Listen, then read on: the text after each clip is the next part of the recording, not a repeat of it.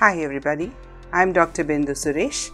I'm a consultant in internal medicine at Apollo Clinic and Swati Clinic in Bellandur.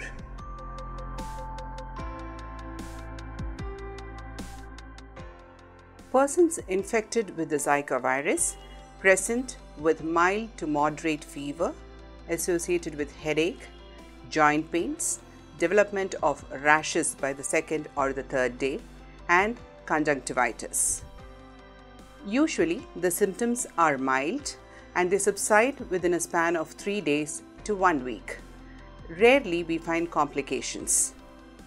The complication which was noted was Guillain-Barre syndrome in very few cases, which is a neurological disorder affecting the brain. A number of infants were born with microcephaly in Brazil in the last year.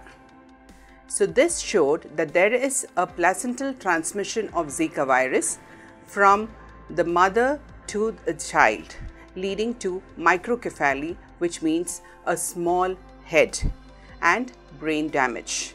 Since a number of cases of microcephaly was reported in Brazil, microcephaly is infants born with a small head.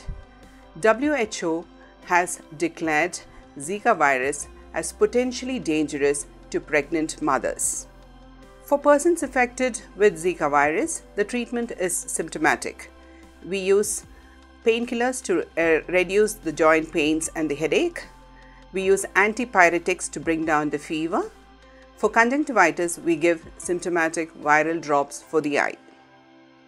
Vaccines have not been developed for a Zika virus.